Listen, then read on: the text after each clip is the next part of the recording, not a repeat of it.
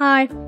The Bible tells us in Genesis chapter 22 that one day God told Abraham to take his son Isaac and make him a burnt offering. A burnt offering was an animal that was killed and offered to God to ask forgiveness for things that people did wrong. So God was asking Abraham to kill Isaac for the forgiveness of sins. You know what Abraham did?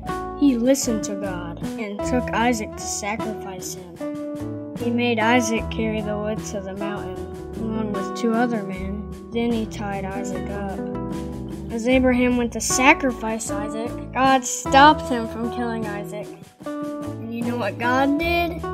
He made Jesus carry a wooden cross to the mountain, along with two other men, and allowed him to be nailed up. This time, though, Jesus was killed as a sacrifice for the forgiveness of all sins.